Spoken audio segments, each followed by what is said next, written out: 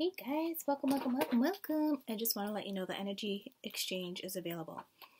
For my newbies, there's a link below in the description box that will say to benefit our channel, and you click that link and you put in any denomination, okay? I do these, I try to do them once a week. I don't think I've done one in a couple weeks, so I'm sorry about those because I know some of you guys really count on them. But it is done. It is about a half hour. I am going to throw you one card. I will tell you, it seems like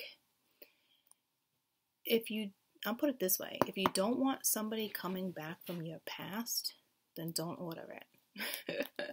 And it's not Mercury, okay? So, and it says you know what to do, okay? This is exactly what I was feeling too. Like, it's all the battles. So they're saying choose heart over mind, right? In all battles of the heart over mind, go with the heart, because truly it's a lot easier for your mind to catch up to your heart than it is for your heart to catch up to your mind. A whole lot easier, right? So if you feel like you're going through a battle, the video would definitely be for you.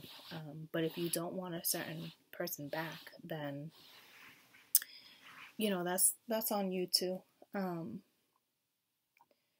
I probably did about 5 different little spreads. Okay.